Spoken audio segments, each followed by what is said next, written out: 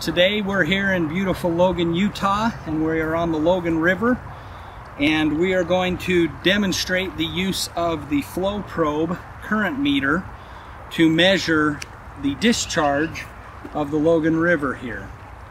In a previous video on our site, you can see how to do this using the float technique by using sticks and calculating the velocity based upon how fast a floating device goes a certain distance down the channel.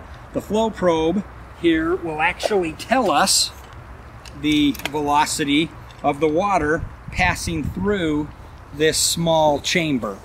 You'll see that there's a small magnet in here, and as it spins, it creates a pulse that the computer then counts and turns into a velocity of feet per second. One of the nice things about the flow probe is it does have some a measuring scale here on the side, which will come in handy when we're out in the channel, and it's extendable. There are multiple models with different lengths. At this point, we're at a fairly shallow location, and so we won't need to extend it. The flow probe has an arrow here that shows you that the water should be coming in this direction.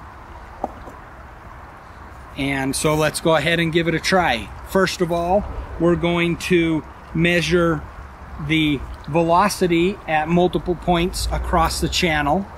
And then after that, we're going to take a staff gauge and measure depths across the channel. Previously, we've measured the width of the channel at 43 feet, and we'll need to use that in our calculations. You want to stand out of the flow range that is coming to the meter, but you will be able to insert the probe into the water, hold it vertical, and then on the display you will see a value for feet in seconds. And one of the nice things about the flow probe is that I can hit this reset button, and one of the values it calculates is the average. So as long as I'm holding the flow probe in the water, it is averaging multiple times the measurements that it's taking. So what I'll do is I will hit reset when I'm at the top, and then I'll slowly have the probe descend to the bottom,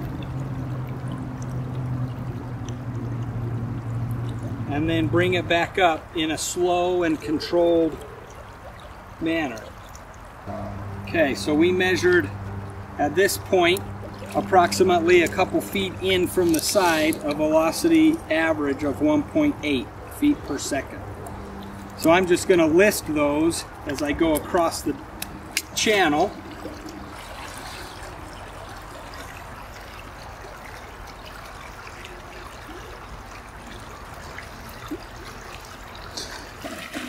So I took 10 depth reading or velocity readings across the channel, and now we need to take depth readings to be able to calculate the area of the water flowing through the channel. Again, the more readings you take, the more accurate that you will be with this. But again, a channel this size with a pretty good level bottom that's not going to vary much, I would take a minimum of 10 readings. The way that the professional hydrologists tend to do this is they will do it about every foot and calculate the area with a little more resolution. So I'll come in about a foot from the side.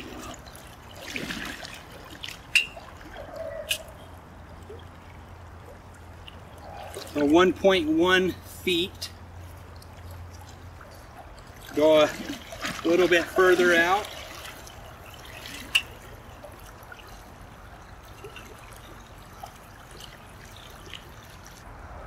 So now we've measured an average velocity with the flow probe across the width of the channel.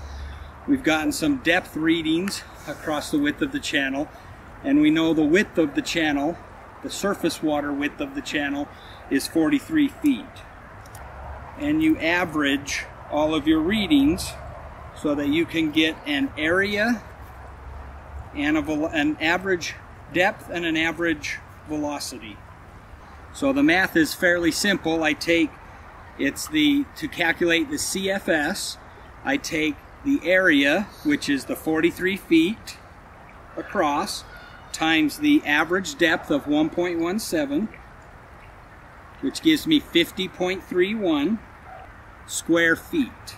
To get the cubic feet per second of flow, I simply times that by the feet per second of velocity, which is 2.39, which gives me 120.2 CFS.